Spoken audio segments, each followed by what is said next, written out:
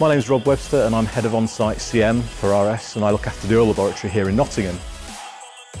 What we do here is we test in-service oils for their condition and health, and we test that sample against a number of industry standard tests. Think of it a little bit like doing a blood test on your rotating equipment.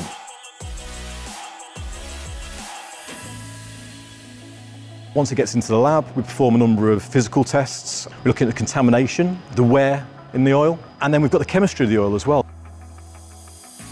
We then analyse that data, so our ICML trained analysts will then look at the data and advise the customer on what to do next and what the best course of actions are to prolong the lifespan of their equipment. So it's very clear for the customer to see what's wrong. We've got some customers that reported saving tens of thousands of pounds just because we continuously tell them the oil's okay.